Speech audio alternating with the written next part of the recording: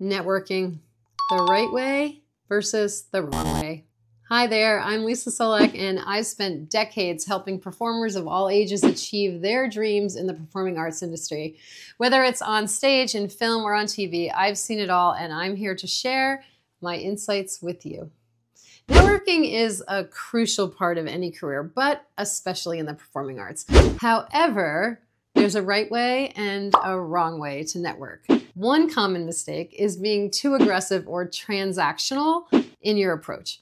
The performing arts community is really tight-knit, and relationships are built on trust and mutual respect.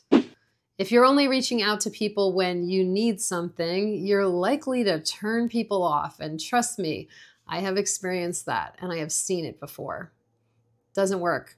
Instead, focus on building genuine relationships. Attend industry events, join professional organizations, and be active on social media platforms. But remember, it's not just about collecting contact info either. It's about building connections. Show genuine interest in others' work, offer help when you can, and stay in touch with people. And over time, these relationships can lead to opportunities, but they need to be nurtured with care. Do you want to learn more about how to network effectively in the performing arts industry?